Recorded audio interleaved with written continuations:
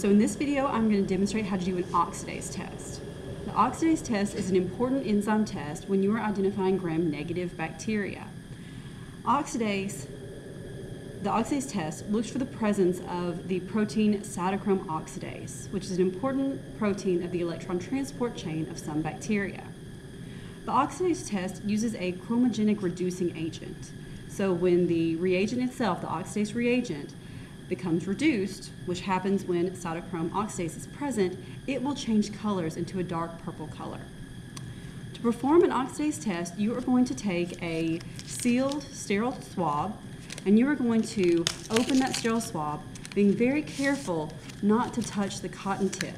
Don't touch it with your fingers, don't let the cotton tip touch anything on your desk or anywhere else.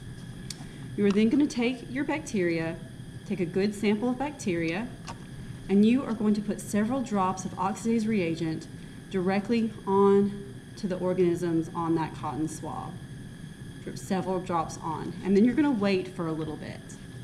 With the oxidase test, it takes 30 seconds to a minute for it to show a positive result.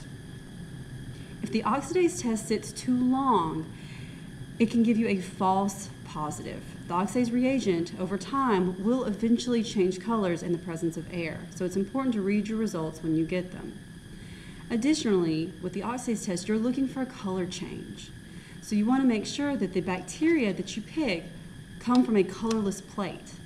If you take bacteria from a plate like a McConkey plate or an EMB plate, sometimes the bacteria may already have a color, and this can give you a false positive oxidase test. As you can see on this Q-tip, the color is changing, but I've made one a little bit earlier that have the better results so that you can see them clearly. A positive oxidase test has a pretty serious color change to a dark purple, almost a black color. A negative oxidase test after a few minutes would still be completely and totally clean.